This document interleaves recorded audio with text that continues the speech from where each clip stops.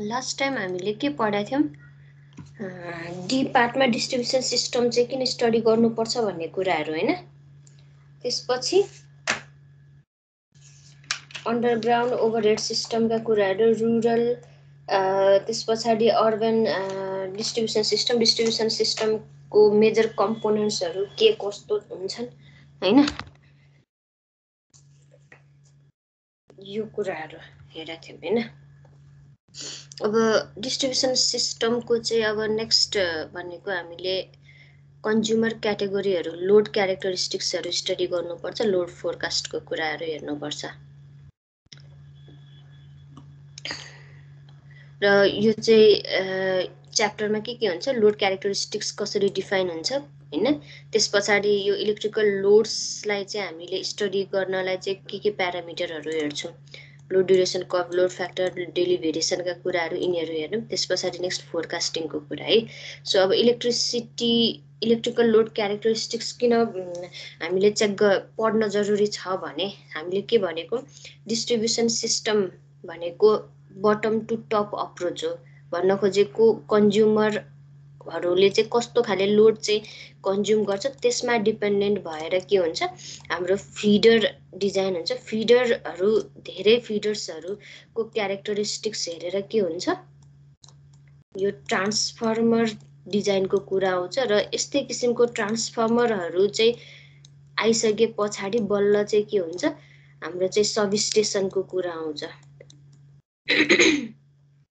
सबस्टेसनको कुरा आउँछ र यस्तो सबस्टेसन्सहरू चाहिँ के हो कम्बाइन गराउनलाई चाहिँ के हो भने फाइनली यहाँ चाहिँ ट्रान्समिसन सिस्टम हुने हो र ट्रान्समिसन सिस्टम चाहिँ कति लेभलको बनाउने भन्ने कुरा चाहिँ हामीले केबाट स्टार्ट गर्यौं हाम्रो भोल्टेज लेभल कति छ पावर टु बी कन्ज्युम कति छ कति एरियामा चाहिँ हामीले सप्लाई दिने कति लेन्थ अफ लाइनमा चाहिँ पुगेर हामीले सप्लाई दिने भन्ने कुरा चाहिँ हामीले यो चाहिँ बेसिक इनपुट लिएर चाहिँ डिजाइनको पार्ट गरेका थियौं ट्रान्समिसन सिस्टममा है त्यो कारणले गर्दा ट्रान्समिसन सिस्टम भनेको top to bottom approach so voltage level power LT so P power define हुनु भनेको के हो यो चाहिँ हाम्रो जेनेरेसन कति छ भन्ने कुरा हामीलाई डिफाइन भएको हैन सो योबाट चाहिँ टुवर्ड्स हामी कहाँ जान्छौं कन्ज्युमर साइटमा पुग्छौं भने यो डिस्ट्रिब्युसन सिस्टममा चाहिँ लोड क्यारेक्टरिस्टिक्स कस्तो छ त्यो लोडलाई फुलफिल हुने किसिमले चाहिँ हामीले यो लाइन्सहरू design transformer design substation design location of substation यस्तो गर्छौं त्यो कारणले गर्दा बटम टु टप अप्रोच भनिन्छ है र त्यो कारणले गर्दाखेरि फर्स्ट इनिशियल स्टेप भनेको के हुन आउँछ सिस्टम यो डिस्ट्रिब्युसन सिस्टम डिजाइनमा यो लोड क्यारेक्टरिस्टिक्स स्टडी गर्नुपर्छ हैन र लोड क्यारेक्टरिस्टिक्स स्टडी गर्न नि किन जरुरी हो भने एउटा पर्टिकुलर टाइममा हाम्रो यो खाले यो किसिमको लोड छ भनेर डिफाइन छ भने त्यही लोड चाहिँ नेक्स्ट आवर्स अथवा next मिनट्समा रहदैन so loads changes every seconds every minutes every hours त्यस्तो हुन्छ हैन र त्यो भेरिएसन कसरी हुन्छ एउटा त विदिन सेकेन्ड भेरिएसन हुन्छ हामीले यो कन्ज्युमर लेभलमा चाहिँ लोड क्यारेक्टरिस्टिक स्टडी गर्दैछौँ भने चाहिँ इभन यो के हो मिनट्समा चाहिँ लोड भेरिएसन हुने कुरा चाहिँ अलि इम्प्याक्टफुल हुन्छ भने ट्रान्सफर्मरमा पुगिसके पछाडि चाहिँ यो लेभलमा पुग्दाखेरि चाहिँ के हो यो सिजनल भेरिएसनका कुराहरू हैन so load changes according to the weather condition so समरमा एउटा किसिमको लोड क्यारेक्टरिस्टिक्स होला विन्टरमा अर्को किसिमको क्यारेक्टरिस्टिक त्यो कुरा भनेको आइडेन्टिफाई भनेको यो ट्रान्सफर्मर लेभलमा गएर हुन्छ सो हामीले load characteristic at the and of the consumer यो एन्ड पोइन्टमा मात्र स्टडी गर्न नगरेर ट्रान्सफर्मर लेभलमा यो फिडर लाइन्सहरुमा पनि स्टडी गर्न नेसेसरी हुन्छ है त्यो कारणले गर्दाखेरि लोड क्यारेक्टरिस्टिक्स चाहिँ हामीले एउटा इम्पोर्टेन्ट टपिक भनेर पढ्नु पर्छ के है र अर्को एउटा फ्याक्ट के छ loads are always ever increasing सधैँ इन्क्रिज हुन्छ लोड है कहिले चाहिँ यसको ग्रोथ रेट भनेको एकदमै के हुन्छ हाई स्लोप हुन्छ हैन कहिले चाहिँ अलिकति लोअर स्लोपमा चाहिँ इन्क्रिज भइरा हुन्छ बट देन इन्क्रिज चाहिँ सधैँ नै हुन्छ र इन्क्रिज लोड्स इन्क्रिज हुने पनि रिजन्स मेनली दुईटा हुन सक्छन् है सो एउटा भनेको न्यू कस्टमर एडिसन्स सो नयाँ घरहरू बनेर आयो अर्बन एरियामा माइग्रेसनको कारणले गर्दाखेरि हैन पपुलेसन ग्रोथकै कारणले गर्दाखेरि नयाँ घरहरू बन्यो रे so that is new customer Edison जुन चाहिँ पहिला चाहिँ थिएनन् अब चाहिँ छन् हैन अब त्यस्तै अर्बन डिस्ट्रिब्युसनमा इमिग्रेसनले गर्दाखेरि कस्टमरहरू बढ्छ भने रुरल डिस्ट्रिब्युसनमा के को कारणले गर्दाखेरि त्यहाँ चाहिँ अब डेभलपमेन्टको कारणले गर्दा इन्फ्रास्ट्रक्चर्स रोड फेसिलिटी होइन कम्युनिकेसन फेसिलिटी ट्रान्सपोर्टेसन होइन भन्नाले रोड नै भइहाल्यो त्यस पछाडि हेल्थ फेसिलिटिजहरू सबै रुरलमै हुन्छ भने के हो त्यहाँ पहिला त्यो किसिमको इलेक्ट्रिकल एप्लायन्सेस युज हुन्थेन भने अब चाहिँ हुन थाल्यो नि त होइन सो एउटा घर चाहिँ इलेक्ट्रिकल लोड्सहरू केही पनि राख्थेन रुरल कम्युनिटीले भने आफ्टर यो डेभलपमेन्ट इन्फ्रास्ट्रक्चर पुगिसके पछाडि के भयो त्यही घर चाहिँ as an electrical load count हुने भयो पहिला यो चाहिँ के हो फायरवुडमा डिपेन्डेन्ट हुन्थ्यो इलेक्ट्रिसिटी भन्ने थिएन भने अब यहाँ बत्तीकै लागि युज गरे पनि न्यू कस्टमर एडिसन हो सो घर हुन्छ नि यो नयाँ क्यान्डिडेट थपिएको होइन कि लोड चाहिँ थपिएको सिस्टममा होइन त्यस पछाडि more usages of electricity so के हो मान्छेको चाहिँ लिभिङ स्ट्यान्डर्ड बढे पछाडि they usages more and more electrical appliances त्यसले गर्दाखेरि पनि बढाउँछ सो सेम घर नम्बर छ but then number of electrical appliances being use is more so पहिला हिटर ओके हिटरको इक्जाम्पल नलिउँ सो के हुनसक्छ सो एक तले घर थियो भने दुई तले घर बनाउला अरे सो लोड बढ्ने भयो होइन त्यस पछाडि के भयो पहिला चाहिँ फ्यान युज गर्थ्यो भने अब चाहिँ के युज गर्ला अरे एयर कन्डिसनर युज गर्ला अरे लोड बढ्ने भयो होइन अब एनर्जी एफिसियन्ट टेक्नोलोजीको कुरा गर्दाखेरि चाहिँ बल्ल हिटरको कुरा भन्छु म यहाँ सो के भयो हिटरले चाहिँ अलिकति एनर्जी चाहिँ के हो बढी चाहिँ यसले कन्ज्युम गर्छ सो इकोनोमिक स्टेटस पिपलको बढ्ने बित्तिकै के हुन्छ यो हिटरको सट्टामा चाहिँ उनीहरूले के युज गर्न सक्छ अर्को चाहिँ के भन्छ एसी नै युज गर्ला अरे सो एसीहरू एनर्जी एफिसियन्ट एसिजहरू चाहिँ they consume beet lesser than the यो हिटरले के होइन सो त्यति नै अमाउन्ट अफ एनर्जी त्यति नै अमाउन्ट अफ हिट जेनेरेट गर्नको लागि सो एनर्जी एफिसियन्ट टेक्नोलोजीहरूले गर्दाखेरि के हुनसक्छ अलिकति एनर्जी कन्जम्सन चाहिँ थोरै कम हुनसक्छ यसले पनि इलेक्ट्रिकल लोड्स चाहिँ चेन्ज गराउँछ है अब इलेक्ट्रिकल लोड्स हामीले चाहिँ हाम्रो सिस्टम स्टडी गर्न टेक्निकल्ली हेर्दाखेरि चाहिँ इन टर्म्स अफ के हो यो किलोभार किलोवाट किलो एम्पियर भनेर चाहिँ भन्छौँ सो कति अमाउन्ट अफ लोड भन्यो भने this much P power load this much Q power load this much ampere load भनेर चाहिँ हामीले डिफाइन गरिरहन्छौँ इलेक्ट्रिकल लोड जुनसुकै डिभाइस इक्विपमेन्टले यदि इलेक्ट्रिसिटी कन्ज्युम गर्छ भने दे आर इलेक्ट्रिकल लोड होइन र त्यो हुनसक्छ फाइनल्ली अरू पर्पसको लागि for example heating purpose lighting purpose होइन सो डिफ्रेन्ट पर्पसको लागि हुनसक्छ इलेक्ट्रिकल लोड चाहिँ कन्ज्युम गरिरहेको होइन र इलेक्ट्रिकल लोडको चाहिँ अब क्याटेगोरी होइन हामीले कसरी कसरी क्याटेगोराइज गर्न सकिन्छ त्यो पनि के को लागि भन्दाखेरि चाहिँ सिम्प्लिफिकेसन फर फर्दर स्टडीको लागि होइन सो एउटै किसिमको लोडलाई हामीले एउटै क्लस्टरमा राख्ने अर्को किसिमको लोडहरूलाई हामीले अर्को क्लस्टरमा राख्ने गरेर यसको छुट्टै एनालाइसिस गर्ने यसको छुट्टै एनालाइसिस गर्ने होइन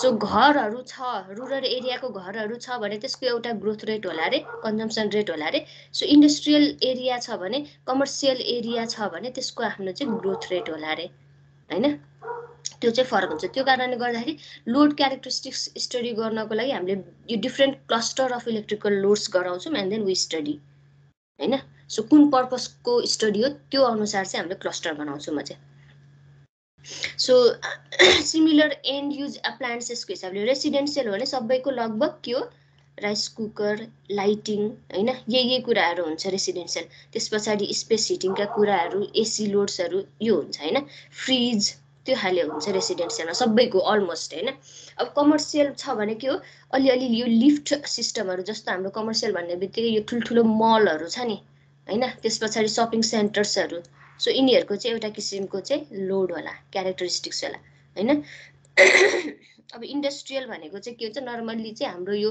सिस्टमकै अफ पिक भएको बेलामा चाहिँ नर्मल्ली चलाइरहेको हुन्छ किनभने यिनीहरूलाई ट्यारिफ रेट भनेको इन टर्म्स अफ के हो केबिए डिमान्ड हुन्छ केबिए डिमान्ड अनुसार चाहिँ यिनीहरूको केबिए डिमान्डको एउटा छुट्टै ट्यारिफ हुन्छ किलोवाट आवरको छुट्टै ट्यारिफ रेट हुन्छ सो केबिए डिमान्ड हेरेर पनि के हो यिनीहरूले चाहिँ इन्डस्ट्रियलले चाहिँ अलिकति अफ पिक आवरहरूमा चाहिँ चलाउँछ होइन र पछाडि मार्केटको कुरा गर्दा त के हुन्छ भने पिक आवरमा चाहिँ यदि यो इन्डस्ट्रीहरू चलाउँछन् भने त्यति बेला चाहिँ ट्यारिफ रेट बढी हुने होइन र अफ पिक आवरमा छ भने चाहिँ के हो ट्यारिफ रेट चाहिँ अलिकति कम हुने हुन्छ सो अफ पिक आवर भनेको चाहिँ के हो नर्मल्ली चाहिँ के हुन्छ यो भनेको रातिको टाइमहरू नै हुन्छ हैन।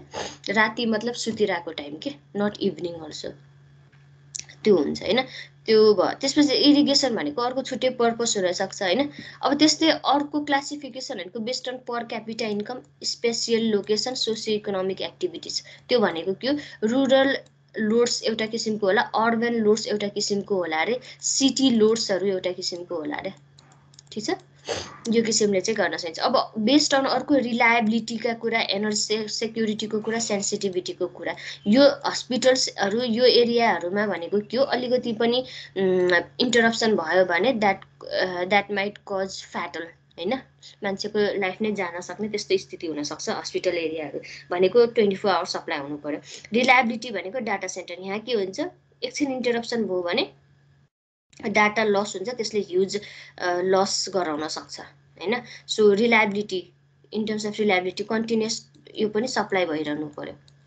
एनर्जी सेक्युरिटी भनेको के हो, यदि कुनै पनि चाहिँ टाइममा चाहिँ जुन इलेक्ट्रिसिटी सप्लाई भइरहेछ र आउट अफ सडनली चाहिँ के भयो, लोड चाहिँ रिजेक्ट भयो भन्न खोजे, सडनली चाहिँ कुनै फल्ट आएर सिस्टममा चाहिँ लोड पुगेन भने त्यति बेला स्ट्यान्ड बाई युनिटहरू चाहियो नि हैन। सो त्यस्तो खाले लोड भनेको एक किसिमको भयो। सो अलिकति एउटा कुनै डिभाइस चाहिँ अफ भइदिएर अथवा माल फङ्सन गर्दाखेरि चाहिँ सिस्टम स्टिल चल्न सक्नु पर्यो भने, त्यो चल्न सक्छ भने त्यति बेला सेक्योर सिस्टम भयो हैन। इन्सेक्योर कतिखेर भयो, सो कुनै यदि हुन्छ नि अल अफ सडन कुनै एउटा फल्ट आइदियो, मेजर फल्ट आइदियो भने त्यो सिस्टम त्यो अपरेटै हुन सकेन भने त्यति बेला लेस सेक्योर, त्यो इन्सेक्योर खाले सिस्टम हो, त्यो भन्न खोज्या है। सेक्युरिटीको डेफिनेसन त्यसरी बुझ्नुपर्छ। रिलायबिलिटी भनेको इन्टरप्सनको कुरा बुझ्नुपर्छ। सेन्सिटिभिटी भनेको यसको इम्प्याक्ट कस्तो छ भन्ने किसिमले बुझ्नु पर्यो। नेक्स्ट भनेको कस्टमर्स पर्सपेक्टिभ र युटिलिटिज पर्सपेक्टिभबाट हेर्दाखेरि इलेक्ट्रिकल लोड फेरि फरक हुनसक्छ। कस्टमर्स पर्सपेक्टिभ भनेको सिम्पली उसको लागि लोड भनेको चाहिँ उसको डिभाइसेसहरू चलेछ छैन भन्ने कुराहरू हुन्छ भने, यो युटिलिटिज पर्सपेक्टिभबाट हेर्दाखेरि भनेको यसको लोड्स भनेको के हो, ट्रान्सफर्मर पनि एउटा लोड लिन सक्छ यसले, फिडर पनि एउटा लोड लिन सक्छ, सबस्टेसन एउटा लोड लिन सक्छ है। अब स्टडी अफ इलेक्ट्रिकल लोड बिहेभियरमा हामीले यो प्यारामिटर्सहरू चाहिँ स्टडी गर्छौँ, load curve, load duration curve हैन। सो छुट्टा छुट्टै यो कन्ज्युमर क्याटेगोरी, कन्ज्युमर क्लासको लागि के हुनसक्छ, यो प्यारामिटरहरू चाहिँ छुट्टा छुट्टै हुनसक्छ र हुन्छ रेसिडेन्सियलको एउटा खाले डाटा, कमर्सियलको एउटा, इन्डस्ट्रियलको एउटा डाटा आउन सक्छ। त्यो कारणले गर्दा यो consumer class is different then this then other, त्यो आउँछ हैन। र लोड बिहेभियर स्टडी गरेर चाहिँ हामीले खास के को लागि युज गर्छौँ त नि भन्दा, to make plans on generation, transmission, distribution, कति साइजको बनाउने भन्ने कुराहरू हैन, र कहिलेसम्मको लोडलाई चाहिँ धान्न सक्ने त नि हैन, कति पछाडि चाहिँ ओभरलोड हुन्छ भन्ने कुराको बेसिक आइडिया लिनलाई, to make strategic plans on system upgradation हैन। सो रिकन्फिगरेसन गर्नुपर्ने, रिइन्फोर्समेन्ट गर्नुपर्ने, इन्स्टलेसन गर्नुपर्ने केही छ भने, सो रिकन्फिगरेसन भनेको के भयो, अस्ति मैले जुन भनेको थिएँ सबस्टेसन यहाँ छ, सप्लाई यसरी छ। रिकन्फिगरेसन भनेको के हो, अब यहाँ चाहिँ एउटा स्विच राखिदिएर यहाँ फल्ट भइदियो भने हैन, यहाँ फल्ट भइदियो भने चाहिँ यताबाट चाहिँ सप्लाई आउने यहाँसम्मको लागि, त्यो रिकन्फिगरेसन भयो। रिकन्फिगर गर्ने हैन रुटलाई। रिइन्फोर्समेन्ट भनेको के हो, सो यो बिचमा चाहिँ एकदमै लोड चाहिँ एक्सट्रिमली बढ्दियो भने यहाँ थिमको कन्डक्टर र यहाँ थिमको कन्डक्टर चाहिँ रिप्लेस गर्ने, ठुलो साइजको कन्डक्टर राख्ने, त्यो भनेको भइरहेको सिस्टमलाई चाहिँ अलिकति के गर्ने, बुस्ट गर्ने, रिइन्फोर्समेन्ट्स त्यसलाई भन्छ। इन्स्टलेसन भनेको के हो, अब भोल्टेज चाहिँ एकदमै डिग्रेड भएको छ भने कम्पनसेटिङ डिभाइसेसहरू राख्न सकिन्छ, इन्स्टलेसन भनेको त्यो भन्न सकियो हैन। So optimise the available resources at its best. So load dispatch unit commitment, disease कहाँ राख्ने भन्ने कुराहरू इलेक्ट्रिकल लोड बिहेभियरमै डिपेन्डेन्ट हुन्छ। सो कुनै पनि एरिया छ, तिमीलाई सोलर फार्म बनाउनु पर्ने छ भने सोलर फार्म यो ठाउँमा बनाउने अथवा अर्को ठाउँमा बनाउने भन्ने कुराको डिसिजन भनेको लोड क्यारेक्टरिस्टिक्समा नि, यसले प्रड्युस गरेको इलेक्ट्रिसिटी कुन चाहिँ लोडले चाहिँ लिएर हुन्छ। सो यहाँ लोड डेन्सिटी कम छ भने चाहिँ यसको नजिक राख्न भन, यतापट्टि लोड डेन्सिटी बढी अथवा यसको एक्सपान्सन पछाडि बढी हुन्छ यहाँ लोड ग्रोथ भने, कन्जम्सन इलेक्ट्रिकल लोड ग्रोथ बढी हुन्छ भने यसको नजिक भएर राख्नु पर्यो हैन, ताकि लस चाहिँ रिड्युस हुन्छ सो यो कुराहरूको लागि पनि लोड क्यारेक्टरिस्टिक्स चाहिँ हेर्नु पर्यो, लोड ग्रोथ कहाँ कति के भएको छ भन्ने कुराहरू स्टडी गर्नुपर्छ।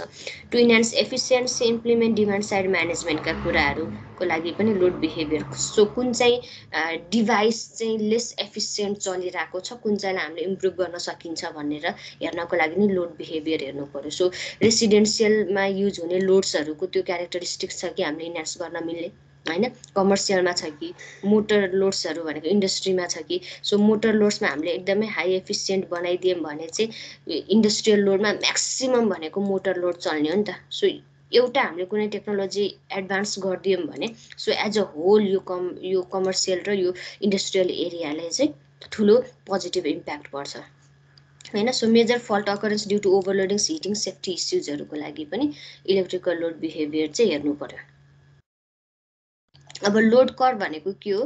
सो लोड कर्भले के गर्छ भने it is the plot between the time and then load अथवा डिमान्ड होइन। सो कुनै पर्टिकुलर टाइममा चाहिँ कति लोड कन्ज्युम भएको छ त्यसको प्लट हो सिम्पली।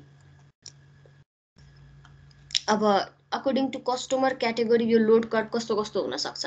सो यो हाम्रो के छ, यसलाई यसरी बुझौँ, यो एउटा सब स्टेसन छ, सब स्टेसनबाट एउटा फिडर गएको छ यो रेसिडेन्सियल एरियालाई होइन, अर्को फिडर गएको छ कमर्सियल एरियालाई, अर्को फिडर गएको छ इन्डस्ट्रियल एरियालाई। यो किसिमको यो तिनवटा हुन्छ नि, यो लोड क्यारेक्टरिस्टिक फरक फरक भएको कारणले गर्दा यहाँ एकदमै ठुलो इम्ब्यालेन्स ल्याइदिन्छ कि त्यो distribution system is completely imbalance. एकदमै यो ब्यालेन्स सिस्टम स्टडी गरिँदैन हामीले डिस्ट्रिब्युसन सिस्टममा। सो पर फेज एनालाइसिस गर्नुपर्छ त्यो कारणले गर्दाखेरि है। र अब के हो यो भन्न खोजा, कस्टमर क्याटेगोरी रेसिडेन्सियल कमर्सियल इन्डस्ट्रियलहरू छ होइन। सो के हुनछ यसको चाहिँ आफ्नै लोड कर्भ होला अरे, यसको आफ्नै लोड कर्भ, यसको आफ्नै लोड कर्भ हुन्छ। र सब स्टेसनमा हुने लोड कर्भ भनेको फेरि के हो, यो तिनटैको क्युमुलेटिभ हो होइन। सो टोटल सिस्टम भनेर हेरेको भनेको हाम्रो सब स्टेसनमा हेरेको भयो आर, सी र आईको चाहिँ इन्डिभिजुअल्ली। सो के हुन्छ नर्मली रेसिडेन्सियल भनेको चाहिँ उसको घरहरूमा युज हुने बस्तीहरूमा होइन, डोमेस्टिक युजको लागि। सो के हुन्छ यो मर्निङ टाइम जस्तोमा चाहिँ अलिकति यहाँ चाहिँ पिक हुन्छ, फेरि इभिनिङ टाइममा चाहिँ सबैजना अफिसमा जाला अरे, वर्कमा जाला अरे। सो के हुन्छ लोड अलिकति घट्छ एन्ड देन फेरि के हो इभिनिङ टाइममा बढ्छ। र मेजर यहाँ बढ्ने भनेको के हो लाइटिङ लोड, स्पेस हिटिङका कुराहरूले गर्दाखेरि बढ्छ होइन। यो पिकभन्दा यो पिक ठुलै हुन्छ सधैँ। सो रेसिडेन्सियलको क्यारेक्टरिस्टिक्स मोरलेस सबै ठाउँमा चाहिँ यही किसिमको हुन्छ, दुईवटा पिक भएको मर्निङ र इभिनिङ टाइममा है। त्यस पछाडि इन्डस्ट्रियल, अब कमर्सियल जाम। सो कमर्सियल लोड भनेको यो खाले होइन। सो कमर्सियल लोड नि के छ, मर्निङ टाइममा खासै धेरै हुँदैन किनभने सबैजना आफ्नो घरमा हुन्छ। कमर्सियल एक्टिभिटिज भनेको त डे टाइम हुन्छ, फिल्म हेर्न जाने होइन, सो बाहिर आउटिङको लागि जाने कुराहरू यताउता होइन। सो मलहरू दिउँसै खुल्ला हुन्छ होइन। सो के हो, सो अलिकति यो 10-11 बजेको टाइमदेखि लिएर चाहिँ यो बढ्न थालेर हुन्छ नि दिउँसभरि बेलुका 4-5 बजेसम्म चाहिँ यो अन हुन्छ।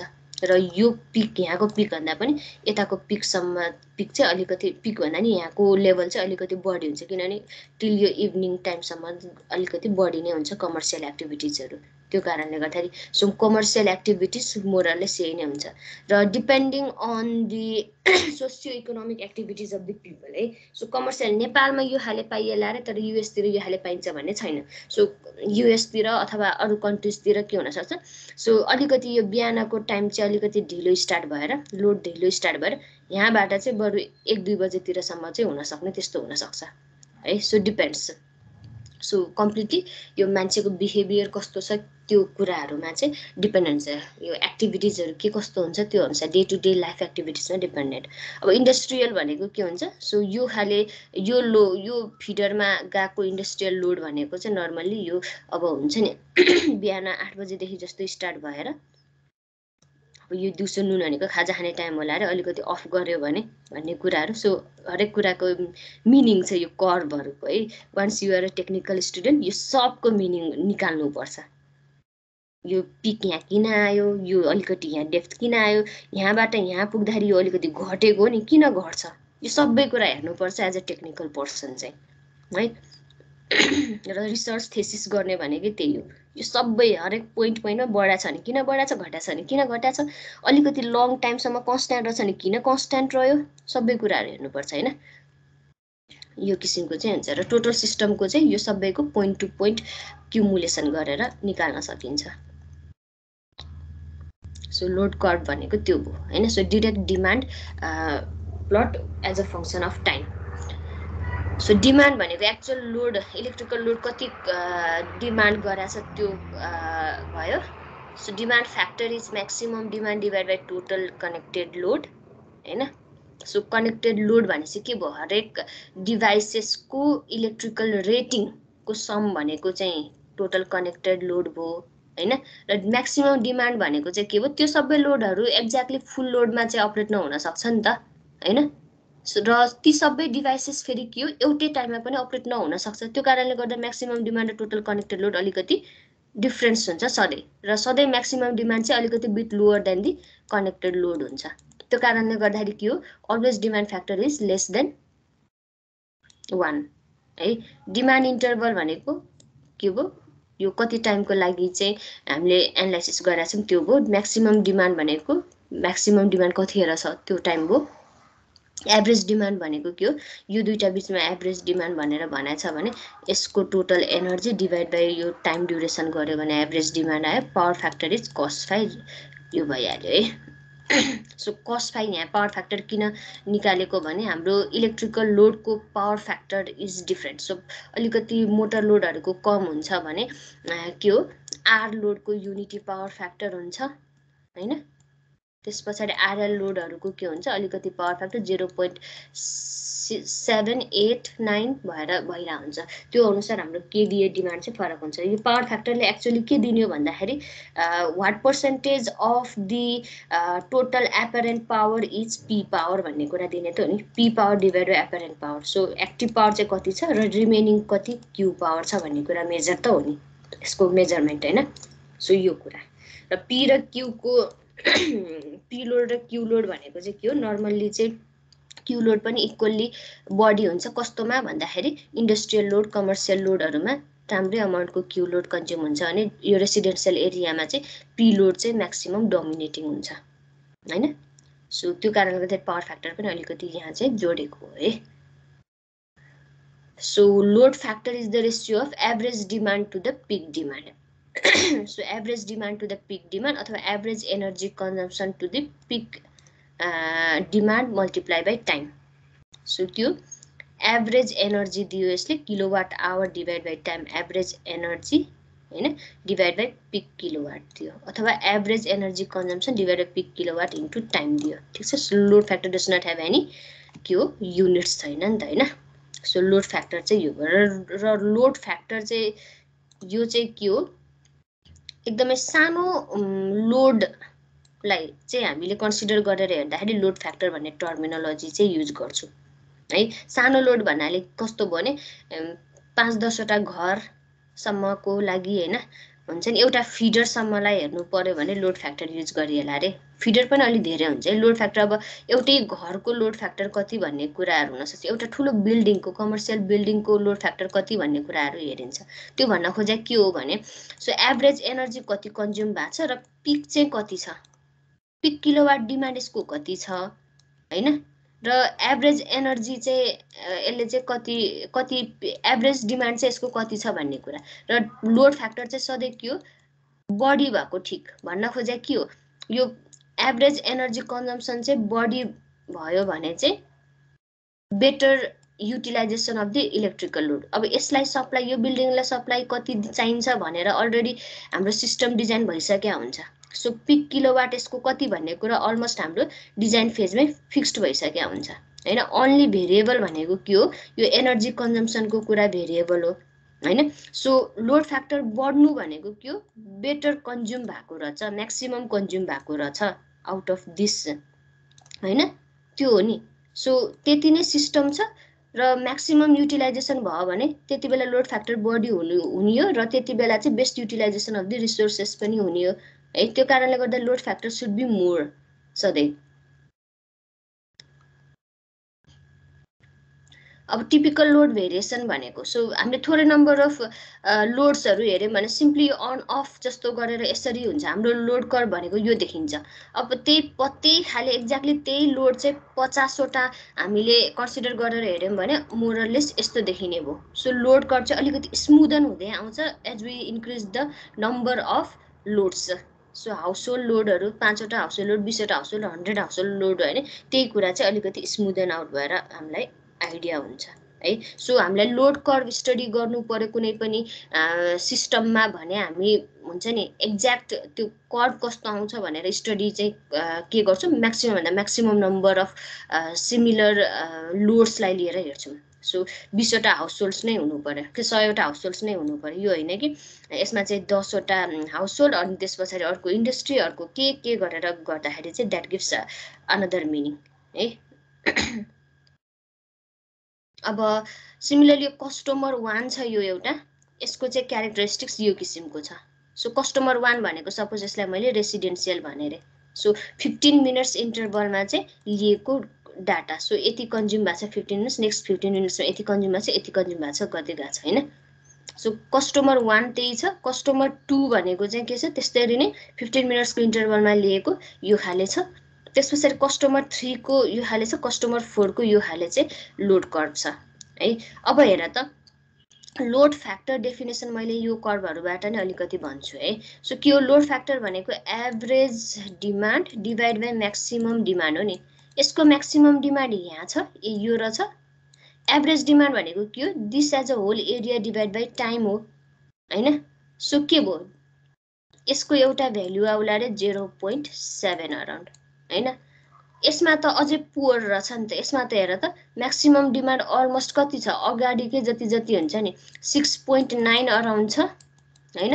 र यसको एभरेज भनेको त के छ अझै कम छ क्लियरली यहाँबाट हेर्दाखेरि नै कम छ किनभने यो जुन म्याक्सिमम जस्तो ठाउँहरूमा चाहिँ एकदमै कम मात्र कन्ज्युम भइरहेको छ भनेपछि यसको लोड फ्याक्टर अझै कम आउने भयो है। सो लोड फ्याक्टर कम भन्नाले कस्तो खाले यो लोड कर्भ रिप्रेजेन्ट गरे हो लोड फ्याक्टर राम्रो भन्नाले चाहिँ हायर डाटा मोर डाटा भनेको चाहिँ कस्तो खाले लोड कर्भ रिप्रेजेन्ट गरेको त्यो बुझौँ है।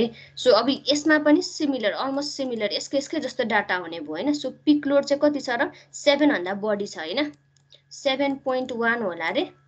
सो एभरेज चाहिँ कति छ यसको भन्दा कम अझै हुन्छ नि उस्तै छ अरे होइन समथिङ डाटा। सो अराउन्ड कति हुने भयो सो यो पिक डिमान्ड चाहिँ बढ्यो होइन। सो 0.3 अराउन्ड होला र 4 नै होला रे 4-5 होला रे यो भयो भने यसको केसमा चाहिँ लोड फ्याक्टर अलिकति इम्प्रुभ भएको देखिन्छ नि है। कसरी देखिन्छ हेर त average consumption is more. So average demand चाहिँ यहाँ चाहिँ के छ बढी छ र पिक डिमान्ड भनेको फेरि के हो अलमोस्ट यो कति 5 छ पिक डिमान्ड भनेको। सो यसको लोड फ्याक्टर भनेको 0.9 देखियो के। सो भन्न खोजे के भयो भने लोड फ्याक्टर 0.9 अलमोस्ट 1 0 to 1 हुन्छ के अरे होइन। सो 0.9 एन्ड देन मोर भयो भने चाहिँ हाम्रो लोड कर्भ यस्तो नेचरको भन्ने हो है। र लोड फ्याक्टर चाहिँ एकदम कम हुनु भनेको यो खाले लोड कर्भ बन्ने हो है। सो के बुझ्नु पर्यो भने electrical consumption point of view electric युटिलिटीले यो कस्टमरलाई सप्लाई दिन फाइदा कि यसलाई दिन फाइदा कि यसलाई दिन फाइदा कि यसलाई दिन फाइदा भन्दाखेरि कस्टमर 3 लाई जसको लोड फ्याक्टर बढी छ त्यसलाई दिन फाइदा हुन्छ युटिलिटीलाई। सो सधैँ हुन्छ नि युटिलिटीले के कुरा ध्यान गर्छ प्लानिङ फेजमा भने म्याक्सिमम भन्दा म्याक्सिमम एनर्जी चाहिँ कन्ज्युम होस् अल द टाइम 24 आवर्स नै कन्ज्युम होस् भन्ने किसिमले चाहिँ उसले प्लान गरेको हुन्छ। So average demand should be म्याक्सिमाइज्ड ठिक छ। यो चाहिँ लोड फ्याक्टरको हुन्छ नि इन्डिकेसन सिग्निफिकेन्स हो। सो लोड फ्याक्टर यो इम्पोर्टेन्स छ। अब यो अलिकति न्युमेरिकलहरू होइन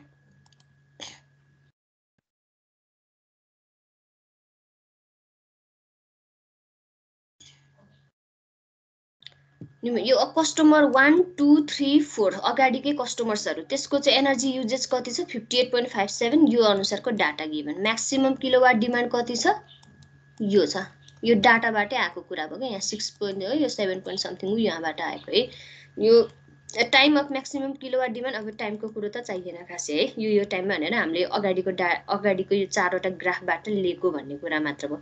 एभरेज किलोवाट डिमान्ड भनेको के भयो, यो सबैको एरिया डिभाइड बाई टाइम गरेर निकाल्यो होइन, सबै इन्डिभिजुअल केसमा this much value. So load factor भनेको के हुन्छ, average kilowatt demand divide by maximum kilowatt demand, त्यही हो नि होइन। सो यो दुईटाको रेसियो भनेको कति, 0.4, 0.22, 0.8 0.25, र कस्टमर 3को हेर्छ 0.81 आउँछ, that is load factor is more in customer 3। सबसे थोरै कुनमा आयो 0.22, कस्टमर 2मा आयो, कस्टमर 2मा लोड फ्याक्टर कम, त्यस पछाडि 2.5, त्यस पछाडि फर्स्टको कति छ 0.4 अराउन्ड, ठिक छ। र यो फर्मुला सम्झिनु पर्यो। अब यो लोड फ्याक्टर भनेको डेफिनेसन जस्ट यो हो, लोड फ्याक्टर यसरी क्याल्कुलेट गरिन्छ, लोड फ्याक्टर चाहिँ यो कर्वको यति आयो, यो कर्वको यति आयो, त्यति भनेर जाँदा नि हुन्थ्यो नि त होइन। तर भने नि हरेक यो हामीले टर्मिनोलोजिज युज गर्छौँ भने त्यो टर्मिनोलोजिजले के इन्डिकेट गरेको, सिग्निफिकेन्स के भन्ने कुरा एकदमै बुझ्नुपर्छ है।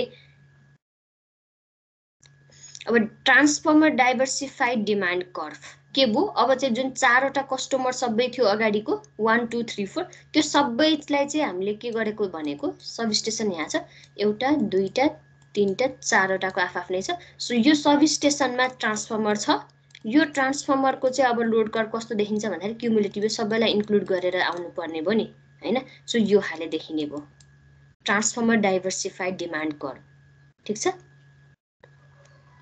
र फिडर लोड भनेको के भयो, सो फिडर लोड भनेको के, अर्को सबस्टेसन अगाडि यहाँ एउटा फिडर छ, त्यस पछाडि के छ, यो पोइन्टबाट चाहिँ यहाँ चाहिँ एउटा सबस्टेसन भयो, त्यस पछाडि यहाँ चाहिँ अर्को सबस्टेसन भयो, यहाँ अर्को सबस्टेसन भयो। सो अघि 4वटा कस्टमर भनेको यहाँबाट गएको हो रे। सो यहाँ इन्डिभिजुअल हेर्दाखेरि एकदमै के देखियो, भेरिएसन देखियो। यो सबस्टेसन भनेको डाइभर्सिफाइड, यहाँ ट्रान्सफर्मर डिस्ट्रिब्युसन ट्रान्सफर्मर छ, डाइभर्सिफाइड डिमान्ड कर्भ देखियो। र फिडरमा यहाँ देखिने भनेको यस्तो खाले, यो सबस्टेसन भयो, यो सबस्टेसन भयो, यो सबस्टेसन, सबैको स्मुदन आउट भएर यहाँ यो खाले आउने हो। सो यो यहाँको ट्रान्सफर्मरमा कस्तो मोरलेस यो खाले कर्भ चाहिँ आउँछ है। र के पनि देखियो भने as we move towards this substation के हुन्छ, लोड फ्याक्टर चाहिँ अलिकति इम्प्रुभ भएको देखिन्छ। बट द लोड फ्याक्टर नै भनेर हामीले त्यो टर्मिनोलोजिज युज गर्दैनौँ। यहाँ चाहिँ यहाँ हामीले कन्ज्युमर क्लासको लागि लोड फ्याक्टर युज गर्छौँ भने त्यो टर्मिनोलोजी, यहाँ चाहिँ कोइन्सिडेन्स फ्याक्टर भनेर युज गर्छौँ फेरि है। सो कोइन्सिडेन्स फ्याक्टर भनेको के हो, यो सबस्टेसनमा पिक आएको टाइममा यो सबस्टेसनको पिक छ कि छैन, अर्को सबस्टेसनको पिक छ कि छैन, अर्को सबस्टेसनको पिक छ कि छैन, त्यो कुरालाई चाहिँ चेक गर्ने हो। कोइन्सिडेन्स फ्याक्टरले त्यो कुरा दिने हो होइन, ठिक छ। त्यो एकछिनमा पनि आउँछ। त्यो कारणले गर्दाखेरि लोड फ्याक्टर र कोइन्सिडेन्स फ्याक्टरको डेफिनेसन इज मोरलेस सेम आउँछ, ठिक छ है। त्यो एकछिनमा म भन्छु यहाँ with एक्जाम्पलले। So some definition taking account into diversified demand कर्भ्स। अब यो चाहिँ टर्मिनोलोजिजहरू चाहिँ हेर्ने हो है। यो डेफिनेसन 1 by 1 अहिले एकछिनमा आउँछ। सो लोड कर्भहरू मैले भनिसकेँ पनि। सो ट्रान्सफर्मर डिमान्ड कर्भ अब के भयो, सबैको इन्डिभिजुअल 4वटाको म्याक्सिमम पिक भनेको सम गर्दा कति आउँछ, 24.98 kilowatt. So summation of individual pick यति आयो। र greatest 15 minute diversified kilowatt demand यो हुन्छ नि, यो ट्रान्सफर्मरमा चाहिँ सबैलाई इन्क्लुड गर्दाखेरि पिक कति आयो, यो भ्यालु आएको नि यहाँ है। सो त्यो डाटा कति हो, यहाँ छ, यो 4वटालाई इन्क्लुड गर्दाखेरिको है कति आयो, यहाँ 16 पोइन्ट समथिङ आउँछ नि। सो त्यो के हो, यहीँ रहेछ है, म उता पछाडि गएँ। 16.16 किलोवाट चाहिँ 4वटालाई नै इन्क्लुड गरिसकेपछि डिमान्ड कर्भमा चाहिँ यो चाहिँ पिक आयो 16.16 किलोवाट। सो इन्डिभिजुअलको पिक यति छ। सो के हो, यसले चाहिँ के दिने भयो, डाइभर्सिटी फ्याक्टर दिने भयो। So summation of individual pick divide by maximum pick of the system. So each consumer क्लासको पिकको some divide by maximum pick of the whole system यो। सो इन्डिभिजुअल पिकको डिमान्ड भनेको कति छ, 24.98 भयो होइन, डिभाइड बाई यो म्याक्सिमम पिक भनेको कति छ, 16.16 किलोवाट। र always diversity factor is greater than 1। र डाइभर्सिटी फ्याक्टरको रेसिप्रोकल भनेको के हो? कोइन्सिडेन्स फ्याक्टर हो हैन। सो कोइन्सिडेन्स फ्याक्टरको अब डेफिनेसन इज के हो? Maximum demand of this system divide by summation of individual pick demand of the consumer classes. So diversity फ्याक्टरको डेफिनेसन्सहरू यो हो र coincidence factor always less than 1 हुने भयो त्यो कारणले गर्दाखेरि है।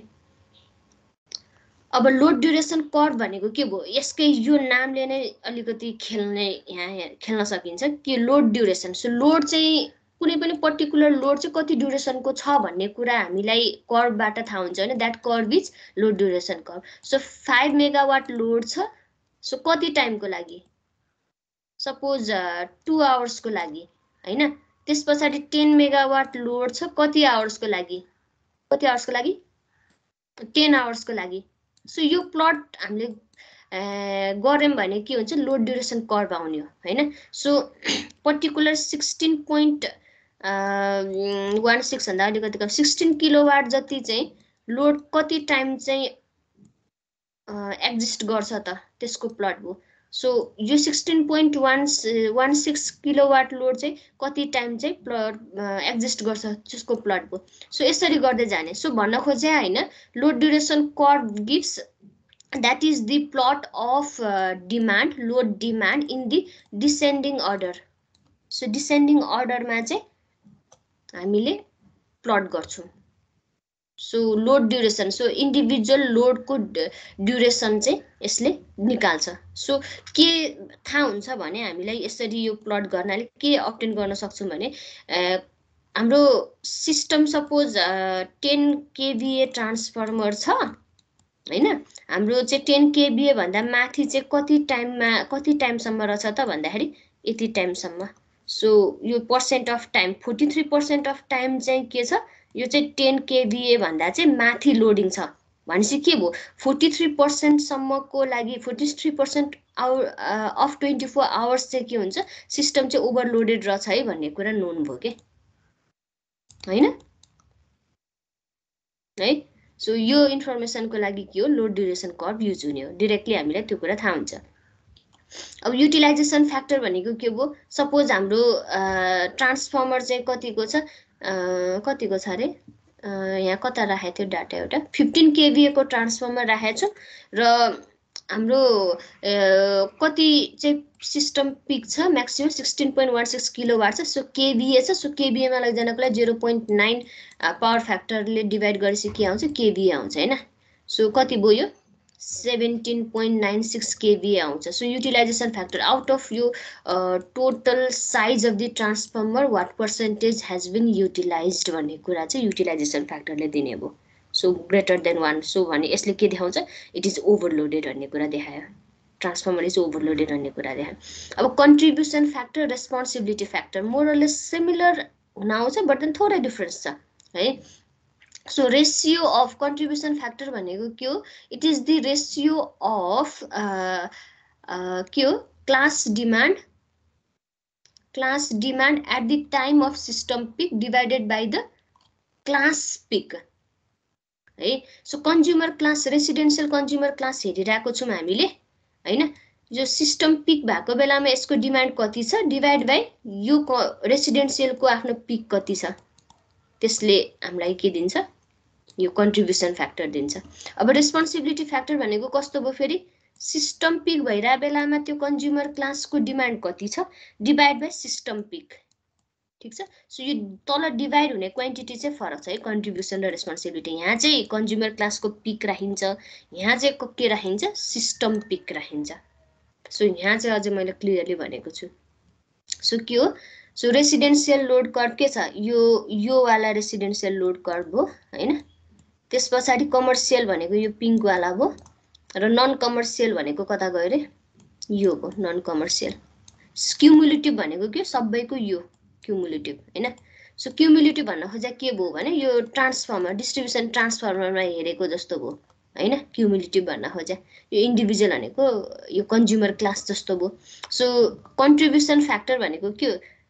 यो सिस्टम पिक क्युमुलेटिभ पिक भइरा बेलामा यो हामीले सपोज यो के हो यो नन कमर्सियललाई हेरिरहेको छौँ हैन नन कमर्सियललाई हेरिरहेको छौँ भने नन कमर्सियल कन्ज्युमर क्लासको कन्ट्रिब्युसन फ्याक्टर कति भनेर निकाल्नु पर्यो भने सिस्टम पिक भइरहेको बेलामा कति छ यसको डिमान्ड डिभाइड बाइ यो के हो नन कमर्सियल कन्ज्युमर क्लासको पिक यसले दिने भयो। अब रेस्पोन्सिबिलिटी फ्याक्टर भनेको के भयो सिस्टम पिक भइरहेको बेलामा नन कमर्सियलको यो डिमान्ड कति छ डिभाइड बाइ सिस्टम पिक गर्यो भने रेस्पोन्सिबिलिटी फ्याक्टर है। सो यो चाहिँ बुझ्ने सो के हो यो सिस्टम पिक हुनको लागि चाहिँ यो नन कमर्सियल कन्ज्युमर क्लासको कति रेस्पोन्सिबिलिटी छ भन्ने कुरा यसलाई दियो।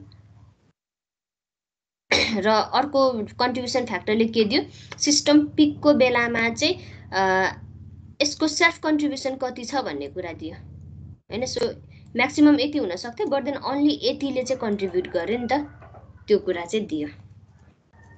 अब यो कुरा तिमीहरूको सिलेबसमा त छैन बट देन अब बुझिरह मैले यता पढाउँथेँ एमएससीमा ठुलो कुरो भएन है। अब determining the peak load for the secondary and the primary distribution transformer. So के लोड फ्याक्टर युज गर्छौँ हामीले यो स्मल घरहरू भयो कन्ज्युमर क्लास यो रेसिडेन्सियल कन्ज्युमर क्लासको लागि हो नि यो घरहरू भयो हामीले यहाँ चाहिँ पोइन्टमा सब स्टेसनमा हेर्दा लोड फ्याक्टर युज गर्छौँ। अब डिस्ट्रिब्युसन ट्रान्सफर्मर भनेको यो के भयो अर्को सब स्टेसन भयो यो चाहिँ स्मल डिस्ट्रिब्युसन ट्रान्सफर्मरहरू भयो भनेर बुझ्नु पर्यो ट्रान्सफर्मरहरू बुझ्नु पर्यो। र यहाँ चाहिँ मेजर सब स्टेसनमा चाहिँ कति हुन्छ त लोड भन्ने कुरा चाहिँ with the help of diversity factor or coincidence factor चाहिँ हामी निकाल्छौँ है। सो कोइन्सिडेन्स फ्याक्टर भनेको अब्जर्भड pick for the group divide by summation of individual pics र this coincidence factor is dependent on the number of consumer taken अथवा number of customer taken हैन त्यसमा चाहिँ डिपेन्डेन्ट हुन्छ है। त्यो के भयो यदि हामीले यहाँ एउटा मात्र कन्ज्युमर लेख्छौँ र observe pick of the group भनेको त्यसै कन्ज्युमरकै पिक हुने भयो सो कोइन्सिडेन्स फ्याक्टर 1 हुन आउँछ यति बेला त हैन। अब त्यो बाहेक अब दुईटा लिने बित्तिकै के हुन्छ दुईटाको इन्डिभिजुअल सम र पिक चाहिँ अलिकति कम होला रे सो लेस देन 1 हुन आउँछ less than 1 but very near to 1 हुन आउला रे हैन। र एकदमै धेरै लिन थाल्यौँ भने चाहिँ के हुन्छ फेरि 0.6 तिर जस्तो पनि पुग्न सक्छ। सो के हो depending on the number of consumer taken for study coincidence factor भ्यारिज है। So group peak load for an consumer group peak load for an consumer भनेको यहाँको यो प्यारामिटर यो भनेको कोइन्सिडेन्स फ्याक्टर सिएन इन्टु कतिवटा नम्बर अफ कन्ज्युमर छन् त्यति multiply average individual peak load. So यो सबैको चाहिँ एउटा टेन्टेटिभ एभरेज भ्यालु छ भने मल्टिप्लाई बाई एन गऱ्यो भने के हो यसले पनि कोइन्सिडेन्स फ्याक्टर दिने हो नि त। सो यो चाहिँ ओभरअल सिस्टमको पिक भनेको एभरेज इन्टु एन इन्टु सिएन यसरी चाहिँ निकाल्न सकिन्छ हैन। For the determination of class wise load pattern के गरिन्छ क्लास वाइज लोड सो रेसिडेन्सियलमा चाहिँ हाम्रो चाहिँ लोड प्याटर्न कस्तो छ भनेर जुन लोड कर्भ निकाले मैले यसरी कसरी यसरी निकाले। सो यो लोड कर्भ कसरी थाहा हुन सक्छ सो के हो टिओडी मिटर राख्न सकियो हामीले के गर्न सक्यो सो ट्रान्सफर्मर पोइन्टमा चाहिँ एउटा टिओडी मिटर राख्न सकियो भने त्यसले चाहिँ रेकर्ड गरेर we can obtain that data load कर्भको data है।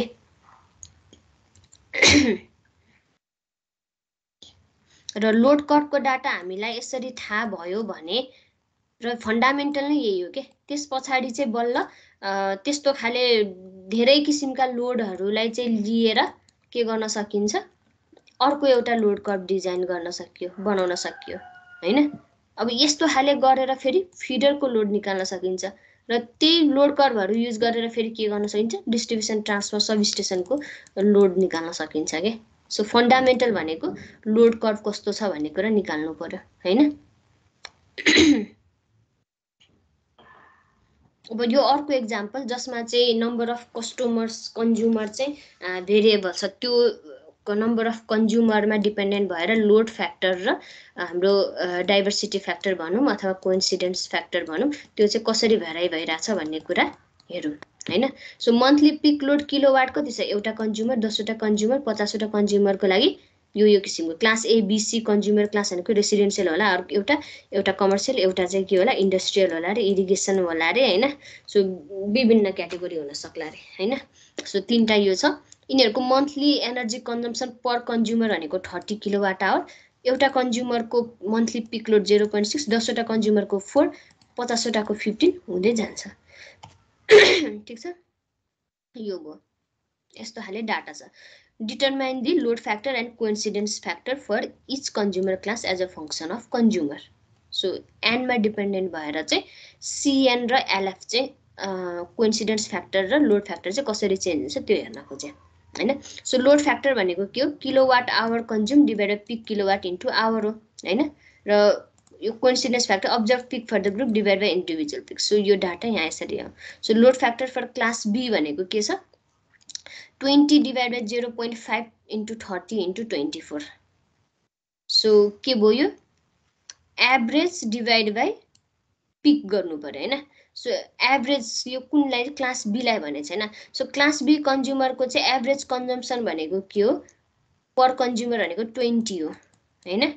त्यस्तै अब त्यति नै बेला 0.5 चाहिँ एउटा कन्ज्युमरको पिक, यो एनर्जी भइसके पछाडि डिभाइड बाई के हुनु पर्यो, टाइम हुनु पर्यो हैन। So 0.5 into, so kilowatt hour चाहिँ 20 भयो, डिभाइड बाई पिक किलोवाट एउटा कन्ज्युमरको 0.5 इन्टु आवर भनेको के हो, यो त मन्थली पिक लोड हो नि। सो के भयो इन्टु 24 डेज इन्टु 24 गर्नु पर्यो के अरे हैन। सो कति आउँछ, यो डाटा यसरी निस्कन्छ हैन। त्यस्तै अब 10 वटाको लागि निकाल्यौँ, यसरी निकाल्दै गयौँ हैन।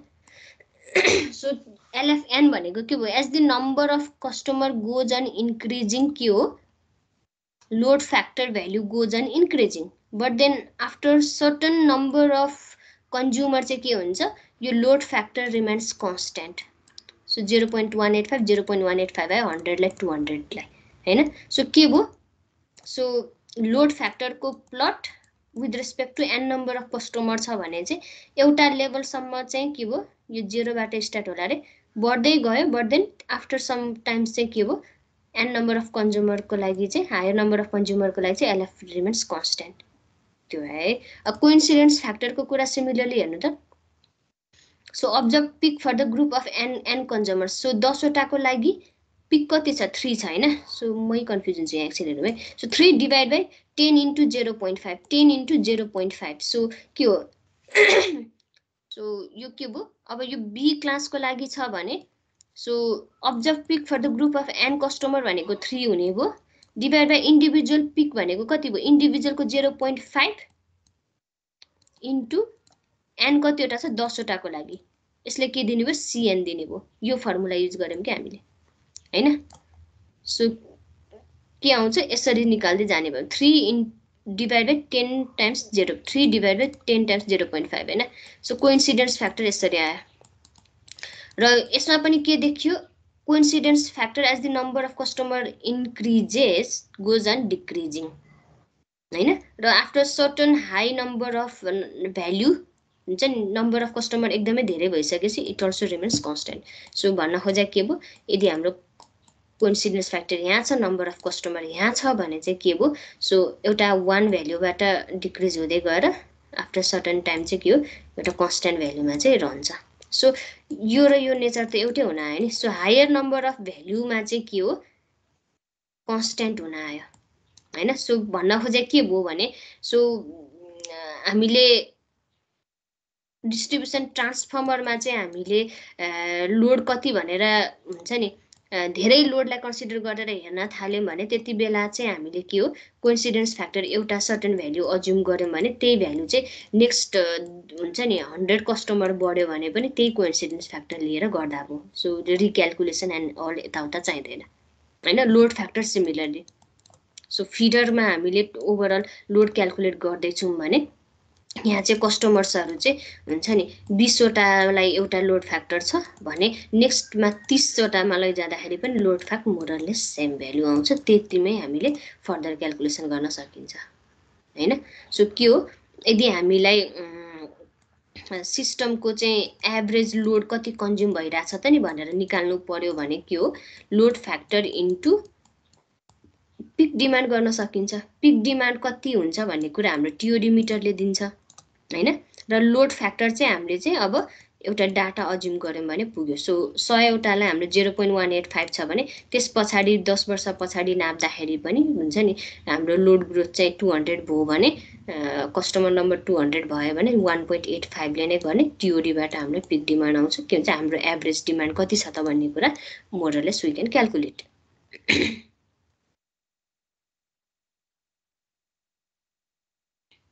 र अब के भयो एभरेज डिमान्ड नै बढिरहेको छ भने हैन, एभरेज डिमान्ड नै बढिरहेको छ भन्ने सिनारी देखियो भने चाहिँ के गर्नु पर्यो भने अब चाहिँ सिस्टममा अपग्रेडेसन चाहिने बेला भयो भन्ने कुराहरू हुन सक्छन्। एभरेज लोड बढ्यो भने चाहिँ ओभरलोडिङहरू हुन सक्छ भन्ने कुराहरू यहाँबाट पनि थाहा हुन सक्छ है। सो के आयो डाटा यो किसिमको चाहिँ आयो है।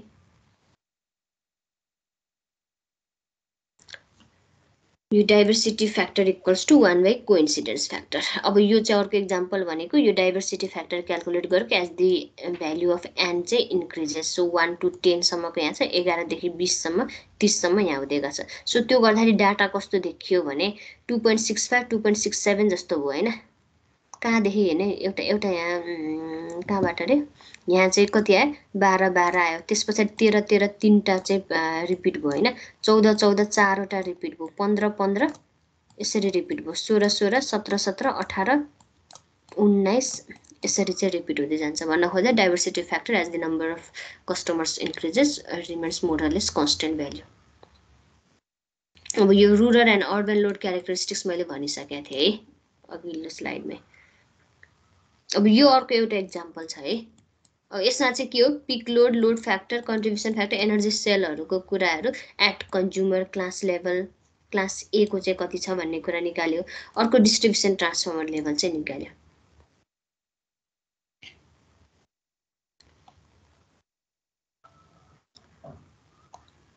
सो कन्ज्युमर क्लासको चाहिँ पिक लोड कति, लोड फ्याक्टर कति, डेली लोड फ्याक्टर हुन सक्छ, एनुअल लोड फ्याक्टर हुन सक्छ हैन। सो लोड फ्याक्टर कन्ज्युमर क्लासको हेरिहालौँ त कति हो।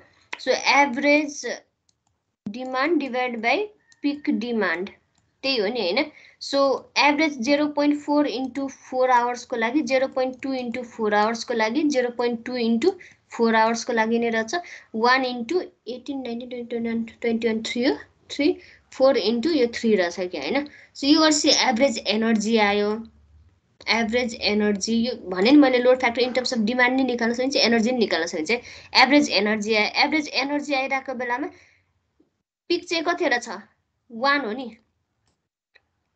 1 इन्टु 24 आवर्समा इन्टु 24 आवर्स गर्यो भने के आउँछ यसले चाहिँ के दिने भयो load factor daily load factor दिने भयो। सो त्यही गरेको भयो है। So 0.4 2.4 0.2 into 4 0.2 into 4 1 into 3 0.4 into 3 1 divide by 1 into 24। So pick demand भनेको त 1 हो नि त 24 आवर्सको ड्युरेसन हो टाइम्स 1 गर्दाखेरि के भयो load factor daily load factor दियो इन्डिभिजुअल क्लासेसको लागि। अब पिक डिमान्ड भनेको के हो pick demand of each class भनेको के हो हाम्रो लोड फ्याक्टरको डाटा युज गरेर निकाल्न सकियो है। So average demand divide by pick demand. So pick demand भनेको के average demand divide by load factor हो नि हैन। सो एभरेज डिमान्ड कति छ क्लास ए को average demand monthly energy consumption भनेको कति छ 30 र कन्ज्युमर नम्बर 100 छ। 30 इन्टु 100 ले दिने भयो 30 इन्टु 100 ले दिने भयो हैन। त्यस पछाडि नेक्स्ट डिभाइड बाई के छ load factor. So 0.3 load factor भयो। सो 100 इन्टु 3 यो चाहिँ के एभरेज एनर्जी हो यहाँ एनर्जी निकालेछौँ हैन। सो मल्टिप्लाई बाई टाइम नि हुने भयो नि हैन।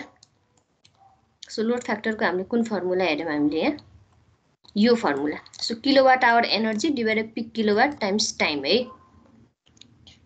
सो त्यो भनेको कति हुन्छ 0.3 भनेको चाहिँ के भयो लोड फ्याक्टर 30 इन्टु 24 मन्थली हो नि त हैन। यो डेली लोड फ्याक्टर झिक्यौँ यो चाहिँ हामीले इन टर्म्स अफ मन्थ यो किनभने एनर्जी कन्जम्सन चाहिँ मन्थली छ यहाँ त्यो कारणले गर्दा 30 टाइम्स 24 गर्यौँ र यो 1 भनेको चाहिँ के भयो यो चाहिँ कोइन्सिडेन्स फ्याक्टरले मल्टिप्लाई गर्यौँ किनभने कन्ज्युमर क्लास एज अ होलको लागि निकालिरहेको छौँ नि त हामीले पिक डिमान्ड, त्यो कारणले गर्दाखेरि यो कोइन्सिडेन्स फ्याक्टरले चाहिँ मल्टिप्लाई गर्यो। कति आउँछ peak load 13.88 kilowatt, 2.9 kilowatt, 5.75 kilowatt आउँछ।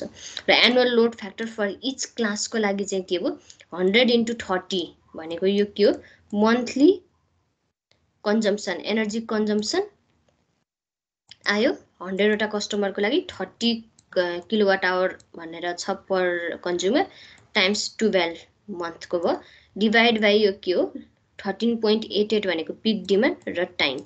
सो के हो यसले एनुअल दियो लोड फ्याक्टर। यो हेर्नु है आफूले पनि पछाडि टाइम दिएर बुझिन्छ है। सो के हो यसरी चाहिँ इन्डिभिजुअलको निकाल्यो है। सो लोड फ्याक्टर के भयो 2.96, 2.83, 0.296, 0.283, 0.295 यसरी आउँछ है। सो यसरी हेर्दाखेरि अब क्लास एबिसीलाई चाहिँ प्लट गर्दाखेरि के भयो यो किसिमको आउँछ। क्लास ए चाहिँ कुन भयो यो भयो, क्लास बी सी यो भयो, क्लास बी यो भयो र सबैको क्युमुलेटिभ भनेको यो भयो। यो भनेको डिस्ट्रिब्युसन ट्रान्सफर्मरले दिएको अथवा फिडरले दिएको भनौँ न त्यो भयो। सो के भयो यहाँ सबस्टेसन यो चाहिँ क्लास ए होला, क्लास बी होला, क्लास सी होला र क्युमुलेटिभ भनेको यहाँ देखिन्छ, अथवा यहाँ एउटा फिडर छ भने यो फिडरमा देखिन्छ, यहाँसम्म सबस्टेसन भयो। ठिक छ। सो यो खाले भयो। सो यसरी गर्दाखेरि यो पिक चाहिँ सिस्टमको पिक कतिखेर आउँछ 15.33 किलोवाटमा चाहिँ देखियो। अब यसमा चाहिँ के निकाल्ने भनेको छ हेर्नु त, यो कन्ट्रिब्युसन फ्याक्टर एनुअल एनर्जीहरू निकाल्ने होइन। कन्ट्रिब्युसन फ्याक्टर भनेको के हो यो ब्लूको क्लास ए को कन्ट्रिब्युसन फ्याक्टर भनेको सिस्टम पिक भइरहँदाखेरि यसको डिमान्ड कति छ डिभाइड बाई यसकै यही लोड कर्भको पिक भ्याल्यु भनेको यही नै अपियर भएको छ नि, त्यति बेला के 100% कन्ट्रिब्युसन रहेछ भने अब यो पिङ्कको लागि के भयो कन्ट्रिब्युसन फ्याक्टर भनेको दिस भ्याल्यु सिस्टम पिक भइरहेको बेला कति छ डिमान्ड डिभाइड बाई यो कर्भको पिक भनेको के छ यहाँ छ। सो अलिकति कम भ्याल्यु हुने भयो कन्ट्रिब्युसन हुने भयो होइन। भने यसको बेलामा यहाँ त 0 छ भनेपछि 0 कन्ट्रिब्युसन हुने भयो यसमा चाहिँ है। सो कति आउँछ 100%, 50%, 0% आउँदो रहेछ। अब एनुअल एनर्जी सेल भनेको कति हो 30 किलोवाट आवर एनर्जी चाहिँ एउटा कन्ज्युमरको मन्थली एनर्जी कन्जम्सन छ हैन। 100 वटाको 100 × 30 हुने भयो हैन। अब इयरली भनेपछि कति हुने भयो यो मन्थली हो भने 12 ले मल्टिप्लाई गर्दैछ एनुअल एनर्जी आयो नि हैन, सेल आयो है। सो 30 × 100 × 12 सो यति भनेको चाहिँ annual energy sale of A B C आयो र टोटल डिस्ट्रिब्युसन ट्रान्सफर्मरमा कति आयो तिनटाको सम आयो। ठिक छ। अब annual load factor of distribution transformer भनेको फेरि के भयो यो चाहिँ average energy consumed load factor annual load factor भनेपछि के भयो टाइम हराइजन मात्र चेन्ज भयो हैन। सो एभरेज एनर्जी कन्ज्युम भनेको कति भयो यहाँ टोटल आयो 5657600 त्यस पछाडि पिक डिमान्ड इन्टु टाइम हो के अरे। सो पिक डिमान्ड कति छ यो सबैको कति आएको र यहाँ यो आएको नि 15.33 किलोवाट पिक डिमान्ड यो सबैको हैन, मल्टिप्लाई बाई 365 × 24 आवर्स। सो कति आउँछ डिस्ट्रिब्युसन ट्रान्सफर्मर चाहिँ 0.43 लोड फ्याक्टर।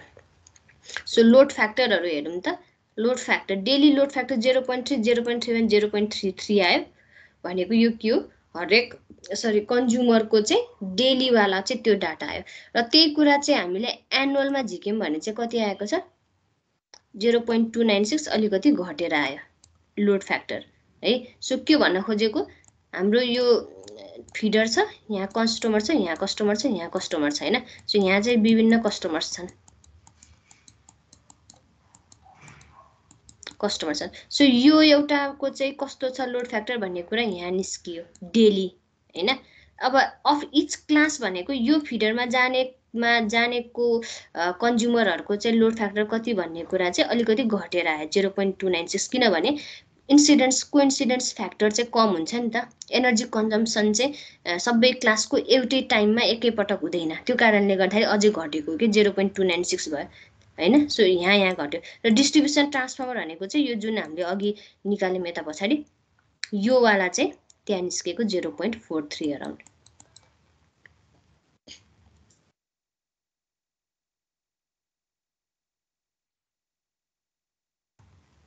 सो सो हामीलाई अब यदि यो लोड कर्भ कस्तो यो किसिमको कर्भहरू यो प्याटर्न कस्तो छ भनेर थाहा भयो भने अब यो दिएको भनेको टेबल 3 दिएको भनेको फेरि लोड कर्भै दिएको हो नि त इन टर्म्स अफ डाटा त दिएको नि हैन सो 0 देखि 6 भनेको के हो यहाँ 6 आवर्सको डिफरेन्समा त्यस पछाडि अर्को यहाँ कति दियो रे 6 देखि 10 4 घण्टाको त्यस पछाडि 4 घण्टाको हो क्या 4 घण्टाको हो क्या 3 घण्टाको हो क्या हैन त्यस पछाडि 3 घण्टाको दियो यो गर्दाखेरि के भयो यसको बीचतिर गरे मैले यहाँ चाहिँ 0 कन्जम्सन छ हैन त्यसपछि क्लास ए को चाहिँ कति छ 0.4 अराउन्ड छ रे 0.4 अराउन्ड छ 0.2 छ यहाँ स्टोर 0.2 छ 1 छ हैन अनि अर्को कति छ रे 0.4 छ यही हो नि त लोड कर्भ हैन खाली अब हाम्रो इन्टरभल कति छ 6 घण्टा छ कति 4 घण्टाको टाइम स्लट छ भनेको यो के हो डाटा लोड कर्भ नै दिएको सो लोड कर्भ फन्डामेन्टल हो लोड कर्भ हामीलाई थाहा भयो भने चाहिँ हामीले के गर्छौँ यो होल कन्ज्युमर क्लासको कति हुन्छ लोड भन्ने कुरा नि थाहा पाउँछौँ त्यस पछाडि नेक्स्ट के हो अर्को के भन्छ फिडरको कति डिस्ट्रिब्युसन ट्रान्सफर्मरमा कति भन्ने कुराहरू गर्छौँ र नम्बर अफ कस्टमर चाहिँ अलमोस्ट अलि धेरै अमाउन्ट अफ कस्टमर छन् भने चाहिँ हाम्रो लोड फ्याक्टर र के हो यो कोइन्सिडेन्स फ्याक्टर अलमोस्ट कन्स्ट्यान्ट हुन्छ हैन सो त्यो कारणले गर्दा एउटा डाटा अज्युम गर्यो भने दिस फ्याक्टर मल्टिप्लाई बाई यो के हो लोड कर्भबाट हामी निकाल्न सकिन्छ है total losses in distribution system भनेको के लाइन लसेस ट्रान्सफर्मर लस हुन्छ नि डिस्ट्रिब्युसनको एकदमै ठुलो लस भनेको ट्रान्सफर्मर लस हुन आउँछ है यसो विचार गर्दाखेरि यसको 24 आवर एफिसिएन्सी त हेर्यो नि त मेसिनमा हैन सो के हो ट्रान्सफर्मर चलोस् या नचलोस् फुल लोडमा चलोस् 50% लोडमा चलोस् 20% लोडमा चलोस् के हो जतिखेरै त्यो नो लोड लस जुन छ कोर लस के हो त्यहाँ चाहिँ फ्लक्स बिल्डअप गर्नलाई जुन लस हुन्छ सो त्यो लस चाहिँ कन्टिन्युअसली भइरहन्छ सो एकदमै ठुलो ट्रान्सफर्मर छ नि त्यो अनुसार धेरै लस भइरहेको हुन्छ कि सो यसले पनि एकदमै उस गर्छ है लस गरिरहेको हुन्छ अब अर्को भनेको चाहिँ मेजर लस भनेको सब स्टेसन यहाँ छ हाम्रो सप्लाई दिने चाहिँ कुन डिस्टेन्स 100 किलोमिटर 80 किलोमिटरसम्मको डिस्टेन्समा चाहिँ हामीले सप्लाई दिइरहेको हुन्छौँ के हुन्छ थ्रु आउट द लाइन चाहिँ लस हुन्छ है त्यो पनि एकदम मेजर लस भयो अर्को मेजर लस भनेको नेपालको सिनेरियोमा यहाँ चाहिँ चोर दिन्छ सो के हो यहाँ चाहिँ मिटरमा चाहिँ यो चोरेको अमाउन्ट अफ एनर्जी चाहिँ देखिँदैन हैन यहाँ बिलिङ उठ्ने बेलामा पनि घरहरूमा चाहिँ एउटा बिलिङ उठ्छ र बिचमा चाहिँ ग्याप देखिन्छ भने चाहिँ एनर्जी ग्याप देखिन्छ भने चाहिँ त्यो के हो लस हो हैन लस पनि त टेन्टेटिभ हामीलाई चाहिँ यति लेन्थमा चाहिँ सर्टन यहाँबाट यति पावर करेन्ट पठाउँदाखेरि कति लस हुन्छ भने त टेन्टेटिभ निकाल्न सकिन्छ बाँकीको एनर्जी कहाँ गयो त भन्दाखेरि पक्कै चोरी भयो है त्यो अब load losses associated to load factor अब लोड फ्याक्टर भनेको के हो भनेको थिएँ मैले so average energy demand divide by pick demand into time हो हैन सो हाम्रो सिस्टममा लोड फ्याक्टर कम हुनु भनेको के भनेको थिएँ मैले अघि एकदमै धेरै पिक रिजन र एकदमै धेरै स्यालो रिजनहरू भन्ने हैन सो के हो यो सिस्टममा चाहिँ के हो लोड फ्याक्टर चाहिँ कम हुन्छ भन्न खोजेको के हो सिस्टम चाहिँ तिम्रो यो पिक हेरेर बनाएको हुन्छ मोस्ट अफ द टाइम चाहिँ के हो यो चाहिँ बिलो दि रेटिङ चाहिँ अपरेट हुने भयो सो यो टाइममा मात्र फुल लोडमा अपरेट हुने भयो अरू बेला चाहिँ लेस देन 50% मा अपरेट हुने भयो सो के भयो यहाँ पनि सिस्टमको लस हुने भयो है सो यो भन्न खोजे ट्रान्सफर्मरकै कुरा पनि भन्न खोजे ट्रान्सफर्मर चाहिँ तिमीहरूको यहाँ 50 केभीए राखेको छ तर मोस्ट अफ द टाइम चाहिँ अपरेट हुन्छ कतिमा भन्दाखेरि 20 केभीएमा सो लस त हुने भयो नि त सिस्टमको त्यो पनि लसेस है डिस्ट्रिब्युसन सिस्टममा हुने लसेसहरू सो यो किसिमकोहरू है अब धेरै ठाउँमा इनएफिसियन्ट मसिनहरू युज गरेको भएर लसेस पनि भइरहेको हुन्छ मेनली इन्डस्ट्रीहरूमा चाहिँ पावर फ्याक्टर एकदमै लोमा चला छ भने चाहिँ के भयो हाई करेन्ट ड्र गर्छ यसले चाहिँ एकदमै लस गराइरहेको हुन्छ सिस्टममा यसो पावर फ्याक्टर अलमोस्ट कति हुन्छ ग्रेटर देन 0.8 एटलिस्ट है एटलिस्ट पनि थोरैमा पनि ग्रेटर देन 0.8 मा चाहिँ चलाउनुपर्छ 0.995 मा चलायो भने मात्र कम हुन्छ लस